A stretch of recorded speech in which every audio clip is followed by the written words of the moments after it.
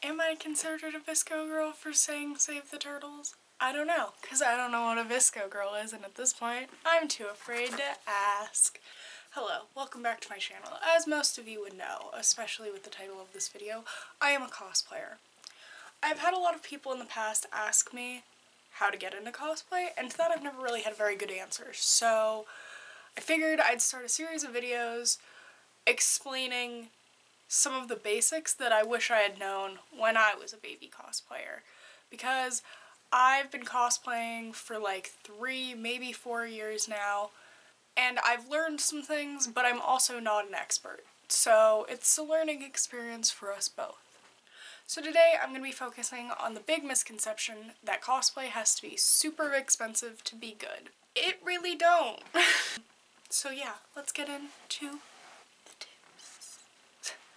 So one of my biggest things is planning and brainstorming what you're going to do. Whatever works for you, but you need to be organized. You can't just buy things that you think will work and then realize that they're not actually part of the costume you're trying to make, and or just anything of that extent. Planning will help you save a lot of money in the long run.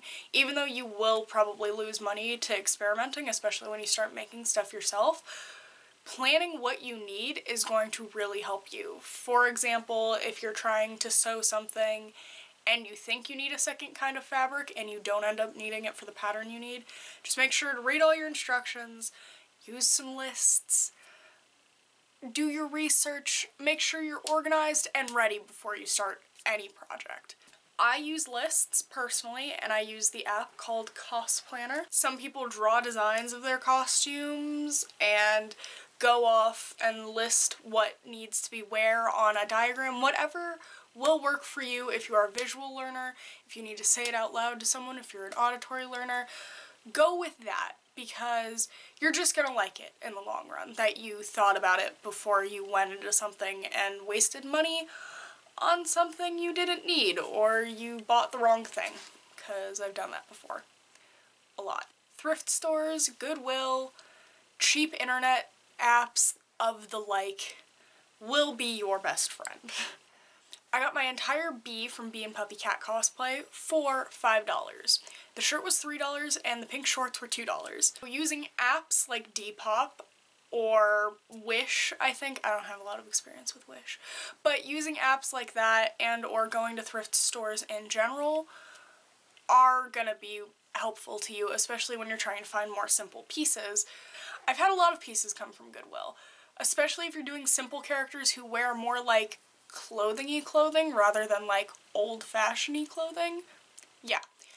And you can modify things you buy from Goodwill because they're not super expensive. For example, my Aura black quill from Ace Attorney, I bought a 3XL white button-up shirt to make her dress out of. It's little things like that that you might want to think about when walking into a Goodwill. Have a list so you don't just buy a bunch of random stuff. I've done that too. Goodwills, they kind of have a lot of weird stuff that'll be useful to you, especially if you're cosplaying like Adventure Zone characters or podcast characters who don't have definitive outfits and you just need a lot of weird stuff, you know, the taco. Acquire new skills and research some of them.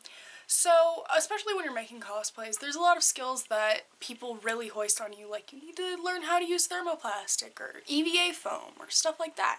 And if you're making armor and stuff, yeah, that's super helpful. But for me personally, I know I don't do a lot of characters with armor like that. Like, I'd love to in the future, but I just haven't had a need to learn it yet. But when I do, I'm going to research it. But littler skills that I picked up along the way that I wish somebody would have told me would be super useful. Knitting. Knitting's really useful, especially if you have a lot of characters with scarves. Rose the lawn. For example, I am currently knitting my own Snufkin scarf. Here's what he looks like versus how long the scarf has gotten so far. I have updates on my Instagram if you so wish to know how long the scarf gets, but so far it goes around my neck at least. It takes more time, obviously, but this wool was $5. I'm not halfway through the skein of it. This is the full skein. I still obviously have a lot left So I'm definitely going to be able to make this pretty large, and it'll be a much bigger scarf than a yellow scarf I would have bought for $5.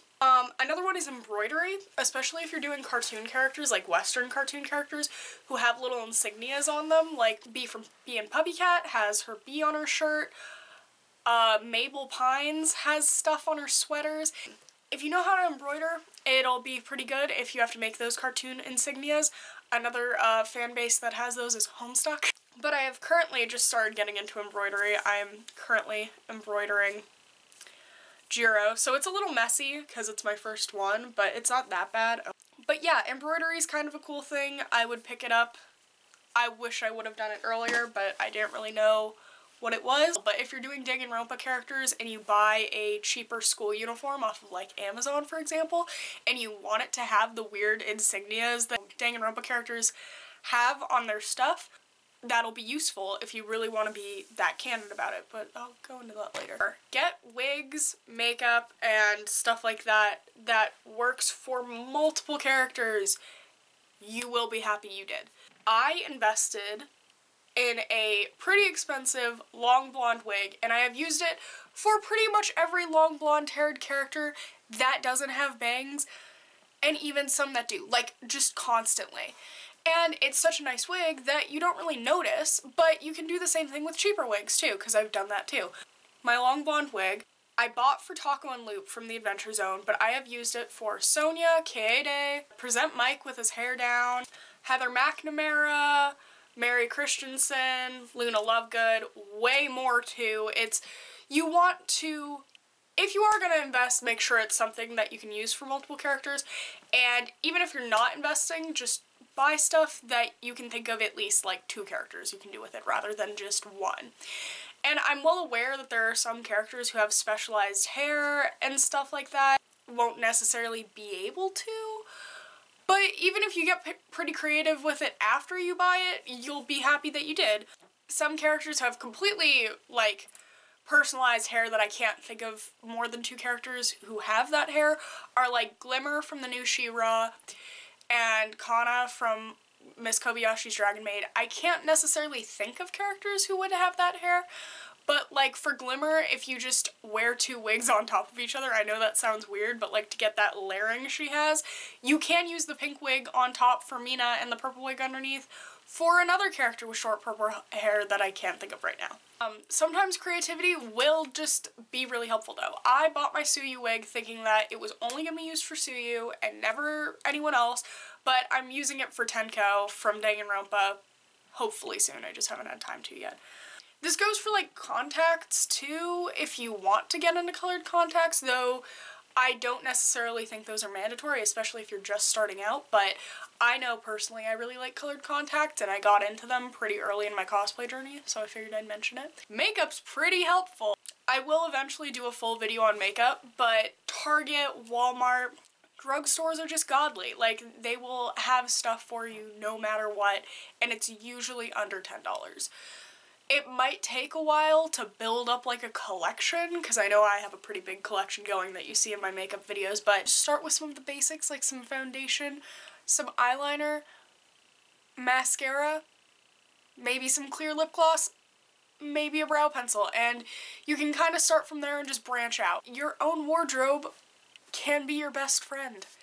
I know for a fact that closet cosplays aren't as bad as people make them out to be, because you're just testing the character and seeing if you want to make the full expensive version. So use stuff from your closet. If you think it can work for a character, or if you think the character would wear something like that, do it. I'm basically in a Closet Rose cosplay right now. I hate that. Closet cosplays are very good practice too in general for if you're practicing makeup or wearing a wig.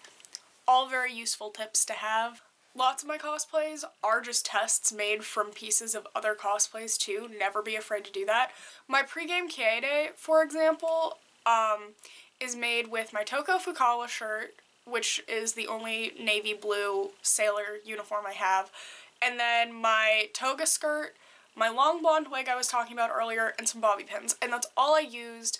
And it was stuff I already had when I was just like, I guess I'll do Kaede, you know, like, V3 is popular. You don't need to buy a whole new outfit for each person, especially if you have parts of it already. Say that you want to do the My Hero Academia uniform, for example, and you already have a sailor skirt and a white button-up and a red tie, and all you need is the gray blazer. Well, as a test, you find in, like, I don't know, a relative's closet, a gray blazer.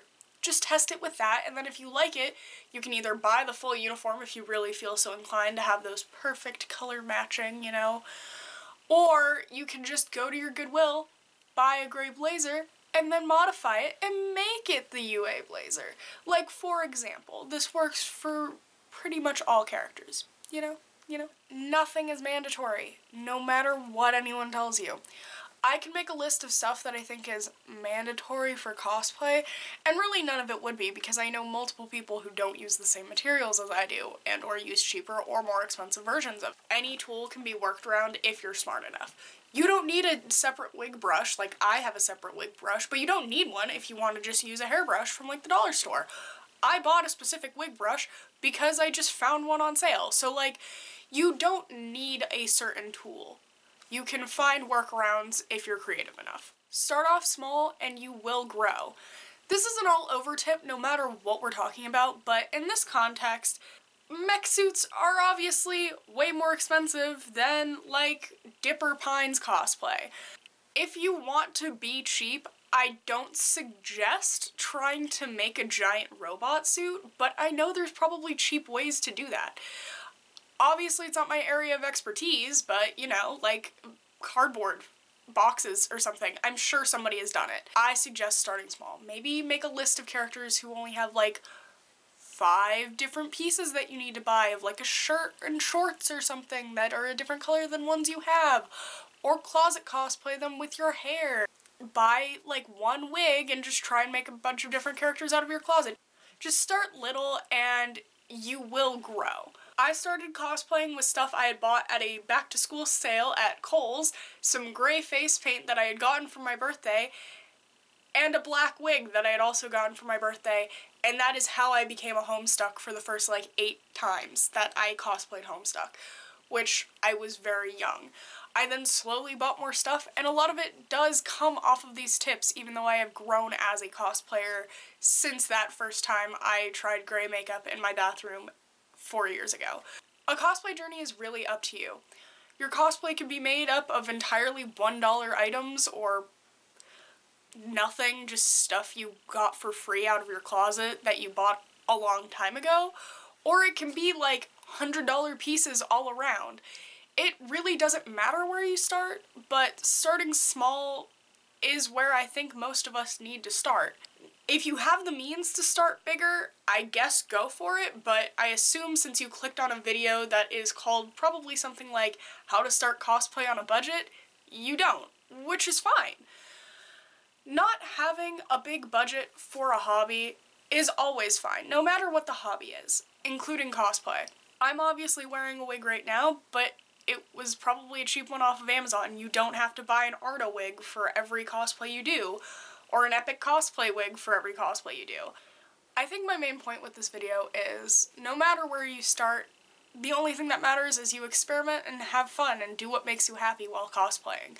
That's really the only thing that matters when you're cosplaying. Whatever is making you happy and comfortable is all that should matter to anyone else. Anyway, I hope you found this video helpful, and I hope your day gets better from here. I've been Kai. Bye!